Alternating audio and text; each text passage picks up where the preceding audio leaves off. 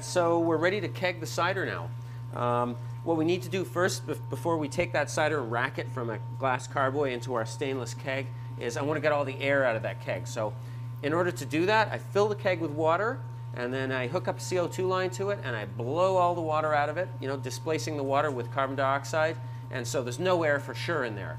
Then that thing's totally ready to start filling with the cider from the bottle. Of course, I start bleeding off a little bit of the carbon dioxide. You'll see as the cider goes in. Then it's all good. As soon as it's carbonated, it'll be ready to drink. All right.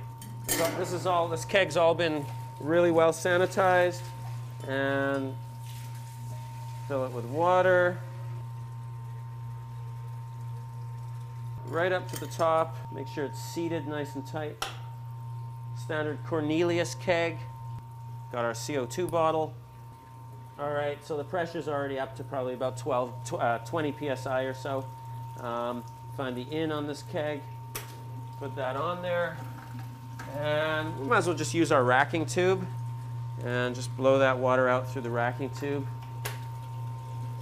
And there it goes, and we'll just wait for it all to blow out of there. The racking tube and everything's been sanitized.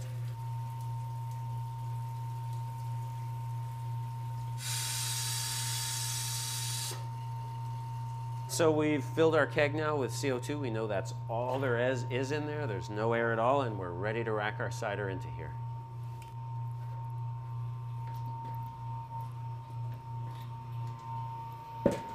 Well, let's go ahead and get the cider into the keg.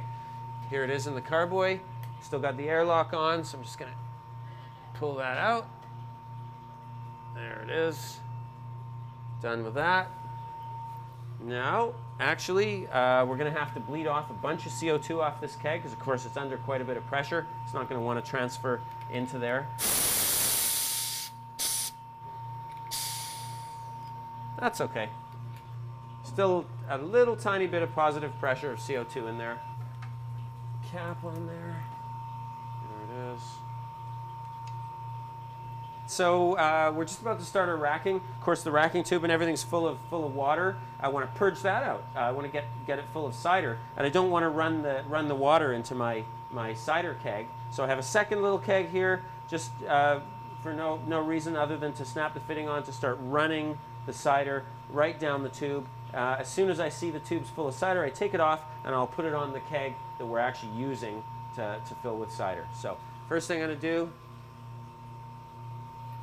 toss the racking tube right in there. Don't have to worry, there's not much sediment in there at all, actually. It's pretty clear.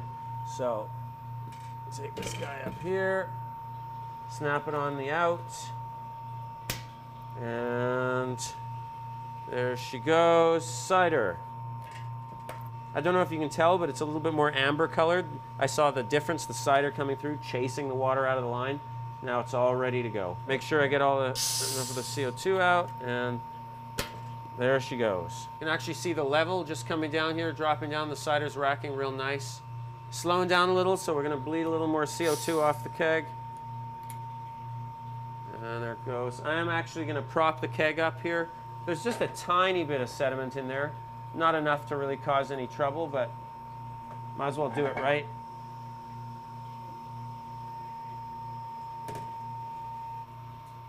Instead of constantly coming and bleeding the CO2 off, I can just leave the gas valve on top of the keg door here open, because of course the cider's going in, it's constantly pushing that CO2 out of the keg that's in there. There's no chance of any air getting back in there, and the cider can make its way down uninhibited by any gas pressure in the keg. You can actually see how little sediment there is there. That might actually be some crystallized, maybe malic acid or something. You get that sometimes in wine as well, some crystallized acids at the bottom. It's just a little bit of sludge, and that's fine. We got our cap on the end of our racking tube, so we aren't pulling that across. Our rack is done. It's all in there.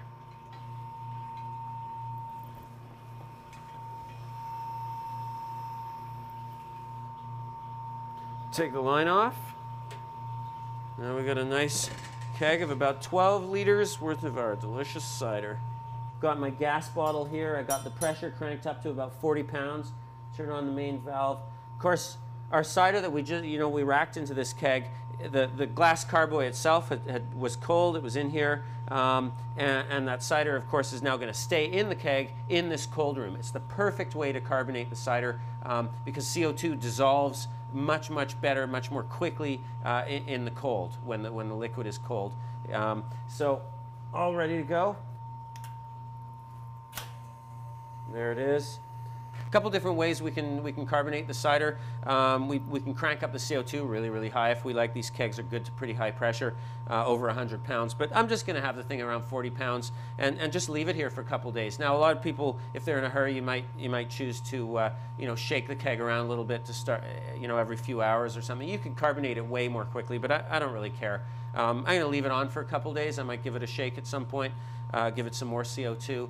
And then after a little while, I'll hook up a little tap to it and just have a little taste and see if I like the level of carbonation. If it needs more, I'll just go for another day or two or more, All right, so the level of carbonation that you have in your cider is really up to personal preference.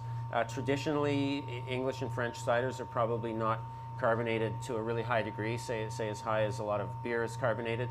It's more of a kind of a subdued carbonation. Still fine bubbles, but it doesn't kind of gas you up like crazy. And also it allows you to taste the product a little bit better, I find. If it's really carbonated, that kind of stings your palate and anesthetizes your taste buds.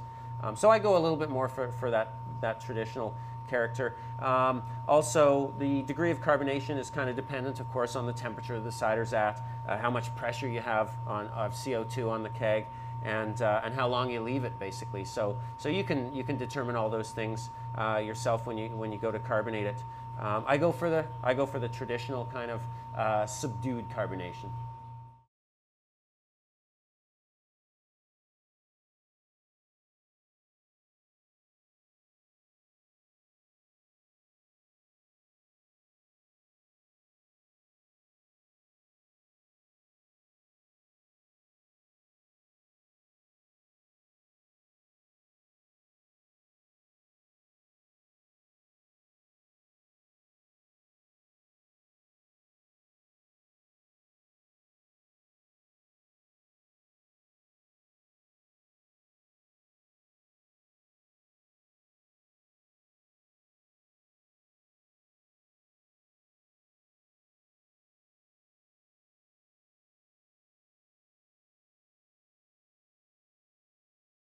So we actually snap our fitting on the Cornelius keg, of course, on the out. That's the location where the spear goes right down to the bottom. So we want to transfer into the bottom of the keg.